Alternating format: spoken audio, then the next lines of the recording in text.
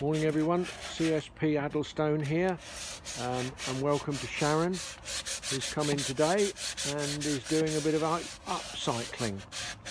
We've got some planters here that we've had, and she is just rubbing them down and making them nice and smooth, ready for some painting. And she can put her artistic flair onto it, isn't that right, Sharon? Yes, definitely. Any particular kind of colour you might want to paint your wooden planter in? Blue. Blue.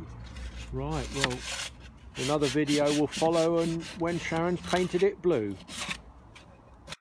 Well, this is what the project has done today, Sharon and myself. We've sanded down the planters and a couple of old ladders and a bit of chair which we will use as decoration. Good work done.